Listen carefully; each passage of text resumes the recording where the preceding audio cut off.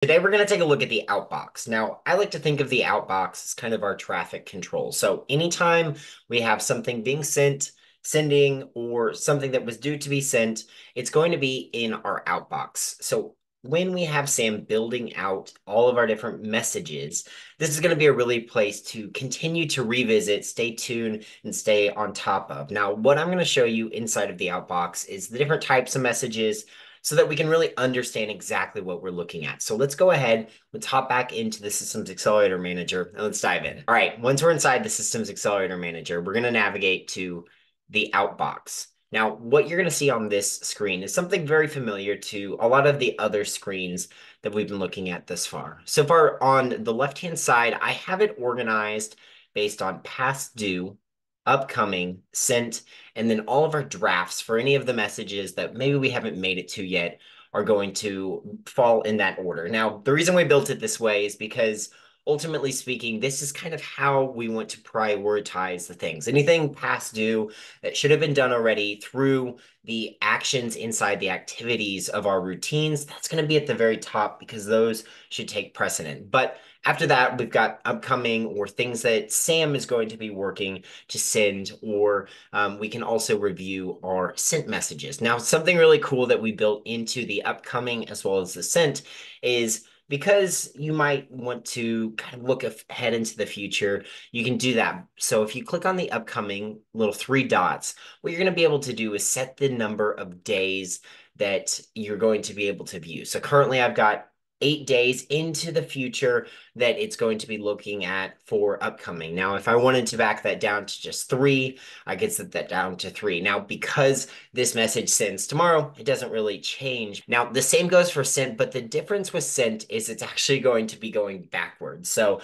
this is the number of days into the past, currently being 5, but maybe we wanted to look 7 days into the past. What if we sent this last week? And now we can look at that. So these are really cool ways for us to kind of adjust our view to keep the outbox nice and organized for us. Now, the other thing that we can also do is on the top right-hand side, we can use a couple filters. Now, these are pretty common. You might recognize them from other areas inside SAM, but you can use a filter select by a date range, and you can use that date range to help filter out your outbox. Now, the other thing that you can do, if you click this X, it's going to remove that filter. And you can filter by specific areas or groups of specific areas. So maybe I only want to see my drafts, and I also only want to see the sent items. Now I can filter by all of this, and I can see each and every one of those. So now that we've got all of our different pieces, let's go ahead and look at something that is getting ready to be sent.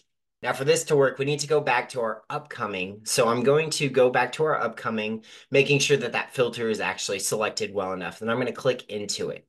Now, here is where we're able to review the content that Sam has been building for us. So very similar to any other process that we do, we can go ahead and click this edit button. It's going to bring up the template specifically for us to click into to edit. We can see exactly who it's going to be going to, if there are any CCs or BCCs.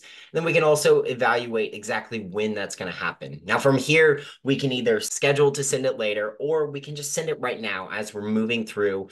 So if you start thinking about these processes as going through each of your pieces for the day, scheduling when they need to be sent out, or just sending them out as you go through them, that's a really good way for you to start building into your business processes using the outbox that will make your day just very easy to go through.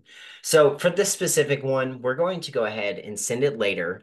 And because it's already scheduled to be sent later, it'll close. It's staying as it is, and we're ready to go. Now, the other thing that you can do inside of the outbox is you can send and build one-off messages. So on the top right-hand side, this new message is going to allow us to do that. Now we can either send out emails or SMS, very similar to how we have our templates differentiated, but inherently these are going to be focused. So from here, I click email. It's going to open up our email template builder, and we can start building out our email message. If I want to open up a template that I already have built, we can also do that as well. And then the other way in which we can send a message is through the SMS, which is the exact same. It opens up, we're able to build a message. We can either click in and type the phone number, or we can click on this contact section and we can also search for specific phone numbers, or we can search for specific contacts to be able to find all of these. Now from here,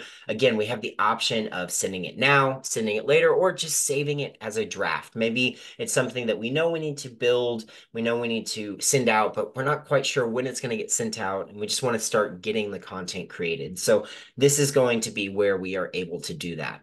So from here, now all we have to do is keep tabs on our Outbox. Each and every day, you should visit your Outbox, see what you have past due, and if they are past due, go ahead and get those done really quickly. Once you do that, start working on all of the tasks that you have for today and maybe get a good glimpse of what you have upcoming in the future. And you can really start to hone in on all of these different pieces. Now, most of these messages were created by Sam. So not only are we saving time by not having to create these messages, but we are able to use the Outbox in a way that's going to allow us to review this content, infuse ourselves into it, and then we can send it on its way or allow Sam to send it on our behalf. So this is a really cool one.